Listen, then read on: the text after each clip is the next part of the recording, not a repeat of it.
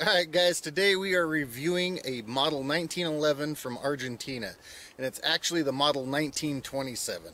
This thing is really cool, and there's a lot of mythology that goes with these.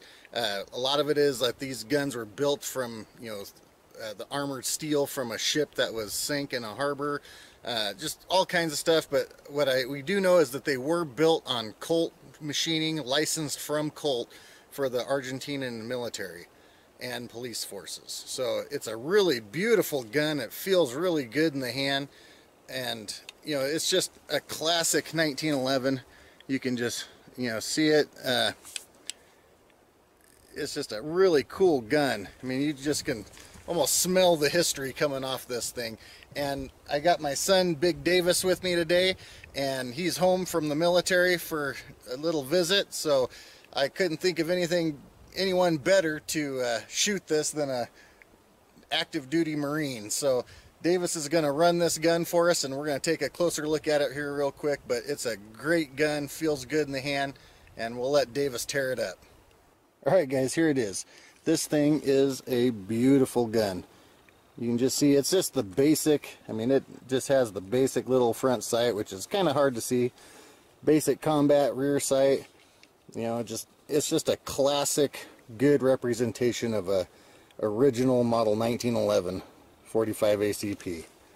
Just a beautiful gun, and you can see the crest on there. Alright, let's get to it.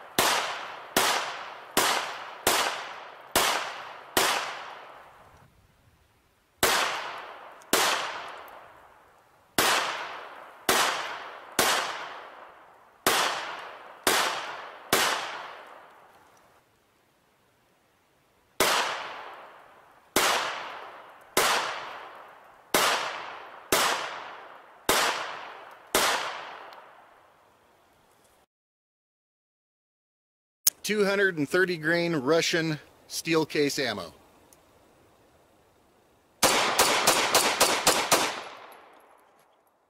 Works good.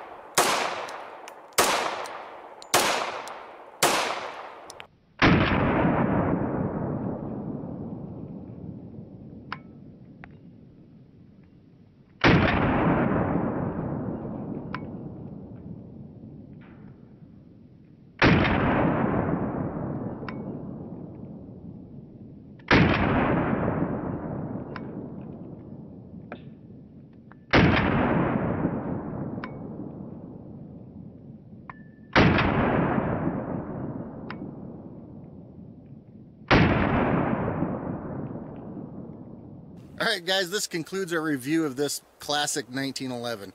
It's just a beautiful gun, and I want to thank Officer Oscar Martinez for loaning us this gun, and we're just going to have to maybe try to get this from him.